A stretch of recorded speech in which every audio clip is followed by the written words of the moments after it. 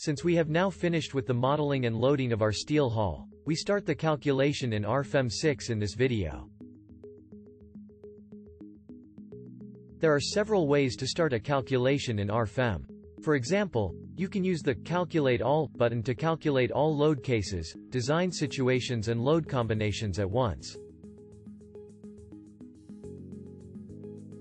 Alternatively, we can expand the Calculate menu and select one of the available calculation options.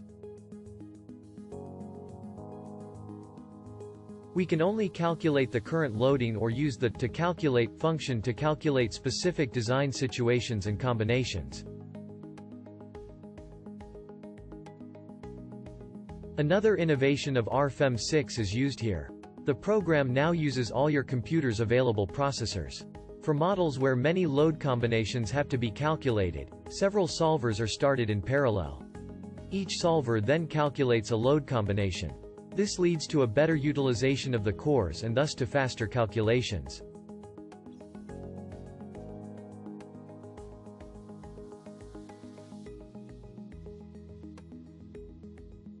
Before we start a calculation, we can define the settings of specific load combinations. To do this, we open the Load Cases and Combinations dialog box again and go to the Load Combinations tab.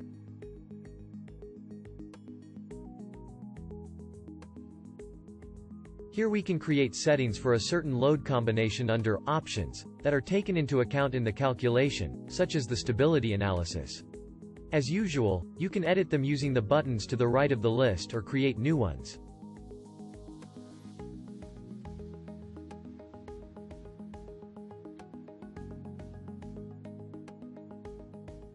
When we are done with the settings, we click the Calculate button at the bottom of the window to calculate the selected load combination.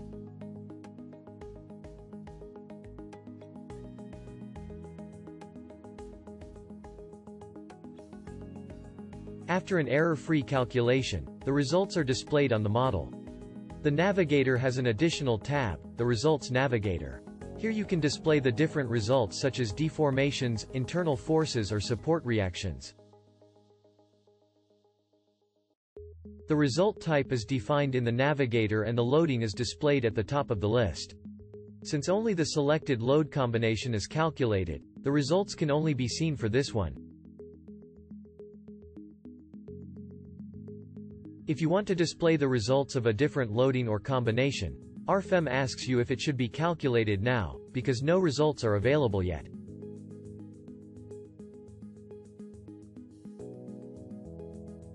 Now you know how to perform a calculation in RFEM 6. In the next video, we will look at the graphical input and the tabular results. Till next time.